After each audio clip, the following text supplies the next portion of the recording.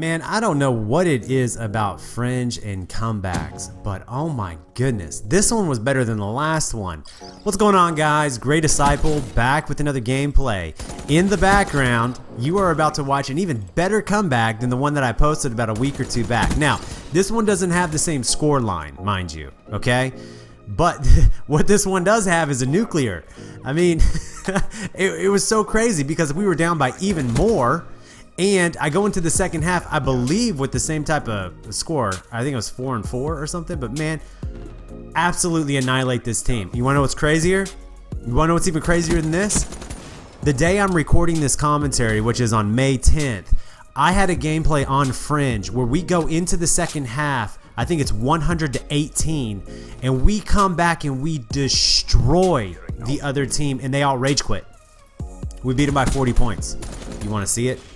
If you want to see it, I'll go back through my theater because I didn't have my Elgato going at the time. So just let me know. I'll see if I can find it, and I'll put it up for you guys. But that was a crazy one. Now on that one, I actually had 2 subs with me when I was doing it, so I don't know if that one is legitimate enough. But this one, oh boy, I was solo. So I hope you enjoy it. All right, can we talk about character flaws real quick? There is a flaw that a lot of people have, which I don't know if you guys struggle with. If you do, I hope this helps you a little bit. The ability to say no. I don't quite understand it. You know, as a salesman, you come across a lot of people who string you along, not because they can't make a decision, but because they just have the inability to tell you no. No thank you. Not right now. They won't say the words. And you'll call them and call them and call them, and they'll be real nice to you on the phone, and they'll lead you along because they can never say the word no. And I've tried to explain this to my wife, for example, here recently, because she's kind of in sales in a way, doing what she does, and she doesn't get why people don't give her an answer. And there are a lot of people out there like that, and I started thinking about it. It is actually a character flaw.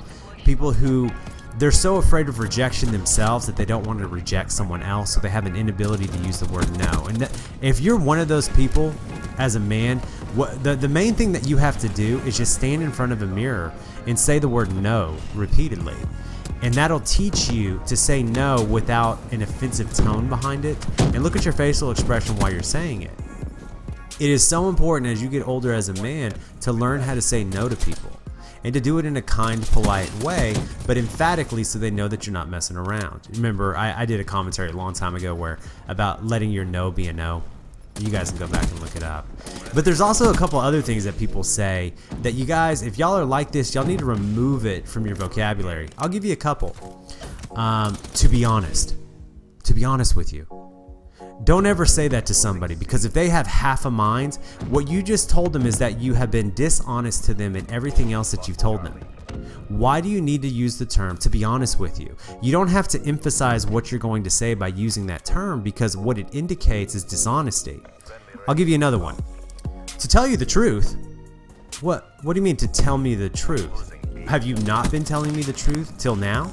So you've been lying to me this whole time, and now you're going to tell me the truth. Wow, that's interesting. Or how about this?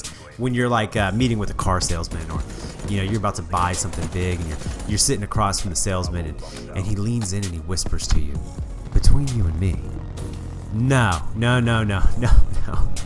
we're not friends. Don't whisper to me, okay? We're not keeping this on the DL. I don't know you, you don't know me, okay? What that indicates is lying. That indicates, what am I looking for? He feels like he's going to lose the sale, or he's trying to drive something home. You'll notice this in weaker salesmen when they do it. So, let's recap this. Number 1, learn to say the word no emphatically, but not objectionably, so people understand that when your no comes out, it means no. Don't ever use the term to be honest, because it indicates that everything else you said was dishonest. Don't ever say to tell you the truth, because it indicates that everything you told them before that was a lie. And don't ever whisper to people between you and me, because they're not your friend. I know you guys are like, okay, I tuned in for a COD commentary about some amazing comeback with a nuclear, and he's talking to me about the way people speak. I know. I don't know where I come up with this stuff. It just kind of hits me here and there. You remember, I was sick for like 3 or 4 days, and I'm sitting in bed like, oh my gosh, I have nothing to do. What am I gonna do?